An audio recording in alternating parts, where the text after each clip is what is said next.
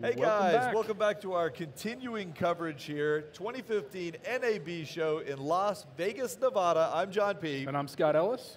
And today we've got with us Greg Boren from Marshall Electronics. Yeah, hey Greg, how are you? How you doing? Enjoying the show?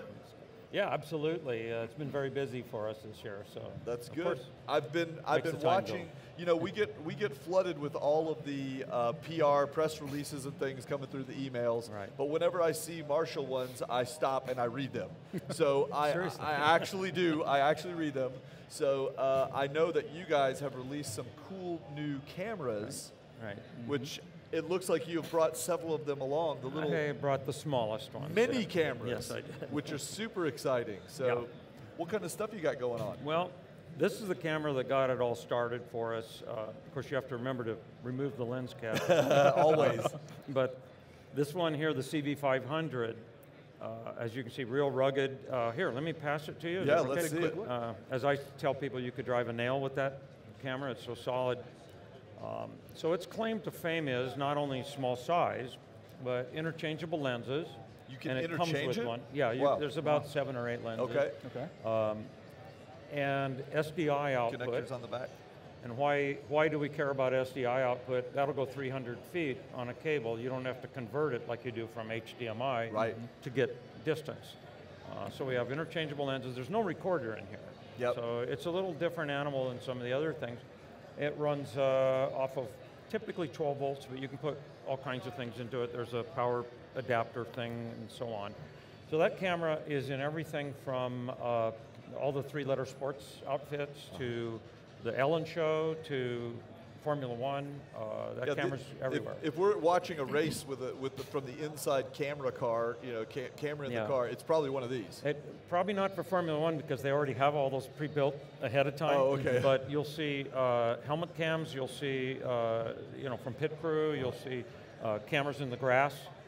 Cars coming and going. They put them on a stake in the ground. They put them in a lot of places. So yeah, they're everywhere. Hockey League's starting to use these in the penalty boxes because, as I've been told, the guys like to hit the cameras with sticks. And, oh yeah. And some of the other cameras don't hold up. So, right. So anyhow, this is full HD. I didn't mention this is full 1920 by 1080, full HD, but it is selectable to 720 and other formats. Okay. So you get very high resolution. Matter of fact, all of these cameras. By the way, what's the pricing on these little? It's around $500. Very reasonable. And how many, that's just with one lens, or does it include multiple lenses? No, it comes with one lens for that price. Okay. And then there's a range of lenses. They're not terribly expensive. Yeah. But you could go like fisheye or wide angle or zoomed in a little. This one here, I did a little calculation the other day. This one would be the equivalent of about a 25 millimeter on a DSLR. Yep.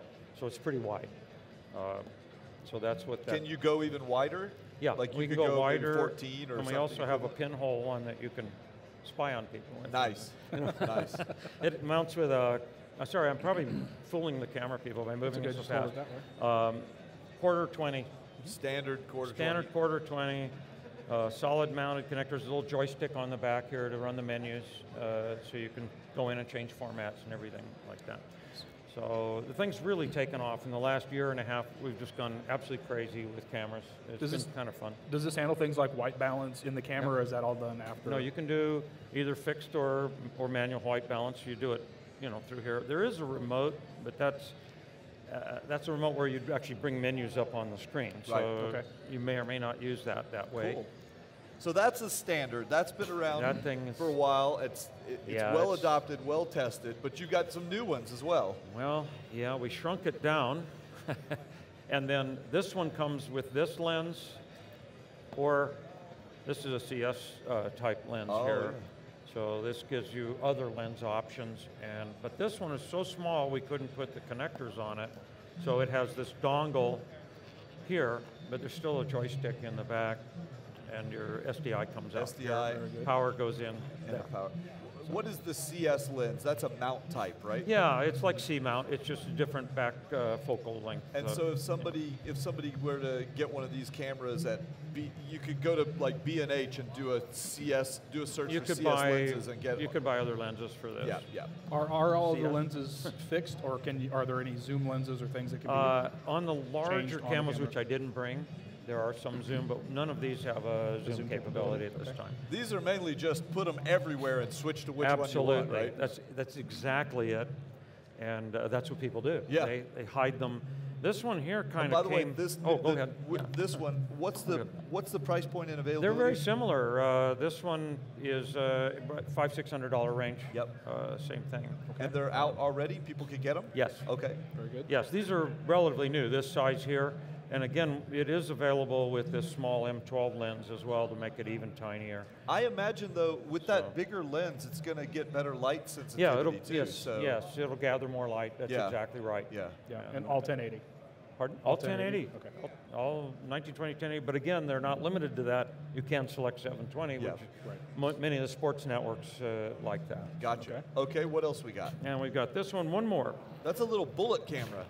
This one is really very similar to this inside, but it's changed shape, obviously. It has a changeable lens too, but it has a cover here allowing this to fall in water or work in the rain. Now in this case we had to go to the dongle also. One single 1/4-20 screw mount. And if I were to take that off, there we go. You'll see that it's got the same lens in there basically that's on these others. Very similar. So I can see that mounted on a helmet. Like on the outside of a helmet on a motorcycle. It'll go there, and one of the car racing outfits, they like to put a camera buried in the ground so the cars are driving over it, but they need to get a very shallow angle so they can see the car coming towards them. This one didn't allow that. You know, it had to kind of sit like this. This one can sit much more shallow. Got it. So they use these very commonly.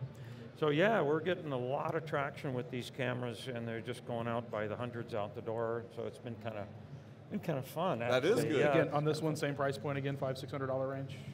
Well, I'm looking at Todd. He's the product manager on it. He's nodding yes. So and also available now? Yes. Oh, by the way, so that we give people the specific model numbers, can you tell us which model numbers? This is the CV200.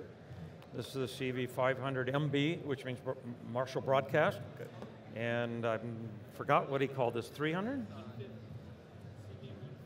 150. Okay, this one's new to me, so that's why. And it mounts differently. There's mounts on the side for this to hold it in a kind of a swivel arrangement. So they're all a little different. They all fit into different applications. But you can get them all. You can go to marshall-usa.com to see all of them. That's right. And basically, they're available in all the standard, you know, B&H and Adorama and all these guys are going to carry them. Yeah, or you can give us a phone call and we'll help you find somebody in your area that reps them or does something like that. Sure, they go through many outfits. Most of our dealers and reps carry these as well. So, absolutely, we had a lot of fun with these. Like I said, I get to go to all these interesting sports venues now. I know, that's a great job. You get to go see where they're being used. That's been really fun doing that. I'm thinking the next time we get thrown out of a plane by the Golden Knights, we need some Marshall cameras with us. Absolutely. Yeah. So I guess that's it. The thing is you got to hook it to a recorder. That's the only thing. We've got to have an SDI. We need a little portable. Yeah. Oh, yeah. We need live view. That's now it. That would be an experiment. Hook that up to live view. Jump out of an airplane. People do that. Yeah, that'd be good. People do that. Well, in Formula One, they put one of these in the helmet of the jack cam guy. Oh. The Red Bull jack cam. So you can see the car coming right at it, and he had a microwave transmitter on his back. Wow. And they just broadcast it straight out. That's awesome. So that was kind of cool to see that too. So very cool. People keep finding uses for these and calling us up and going, guess what I'm doing? And there's a guy who's outfitted these with fiber, and he rents his system out and goes to various venues and puts them on goalposts and things like that. Cool. So that's Monarch? Anyhow, I forgot what his company was. Admiral. Okay. Admiral. All right. Nice. Thank you very much, Todd.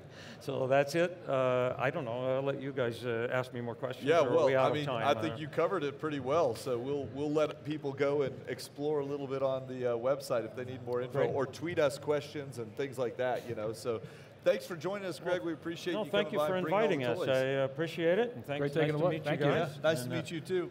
Appreciate it. And you guys, stay tuned. We've got a lot more coverage coming up here from the show. We'll be right back.